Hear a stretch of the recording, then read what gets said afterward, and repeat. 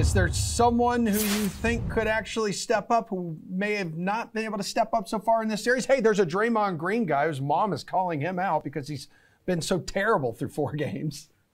Yeah, I do think people are going to play Draymond, so I'm going to stay away from that for now. He's underpriced, but I think he might be too popular for like a real value play in GPP. I'm going to go with Otto Porter Jr., who actually started last game and then only wound up playing 15 minutes. I think that people are going to be scared off of him now, just not having had a good game. Maybe the foot's bothering him. But to me, this is someone who probably starts again, or at the very least is still an integral part of the rotation. And I think a lot of people wound up playing him last game because there was the late Warriors lineup where he ended up starting over Kevon Looney for the first time in the finals. And that was very exciting to finally have a value play who was supposed to play a lot of minutes at a low price.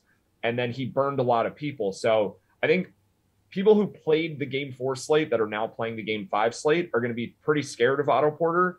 And for that reason, like if he does get some extended run, maybe Draymond gets in foul trouble, maybe Looney, maybe the Warriors are down where they need to go with a smaller lineup. There are a lot of ways where Porter gets increased minutes. So I think at reduced ownership due to last game, he's a pretty strong value play.